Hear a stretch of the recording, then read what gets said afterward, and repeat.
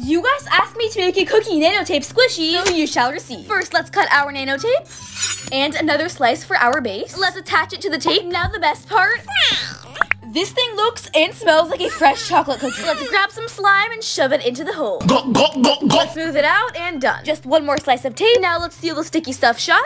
Now we gotta trim all the edges. Y'all, this was such a pain in the butt. But after about 30 minutes, here it is. Let's take the seal off.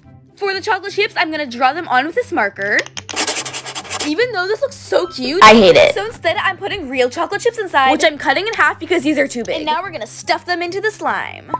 Perfecto. I sealed this bad boy shut, and we're done. This looks like a delicious cookie straight out of the oven. My mouth is already watering. This cookie is so squishy. You got cartoon cookie on the back and realistic on the front.